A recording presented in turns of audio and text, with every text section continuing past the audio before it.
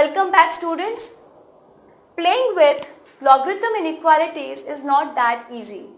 So here in this part we will be learning the simple concept in logarithm inequality so that it becomes easy to solve the questions.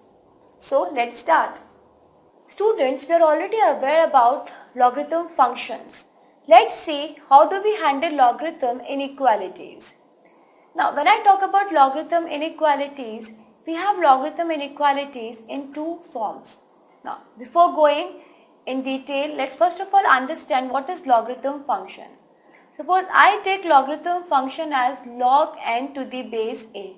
Now whenever I am solving any logarithm inequality, the three conditions that I will always be taking in concern are this number n should always be greater than 0, this base a should be greater than 0 and it should never be equal to 1.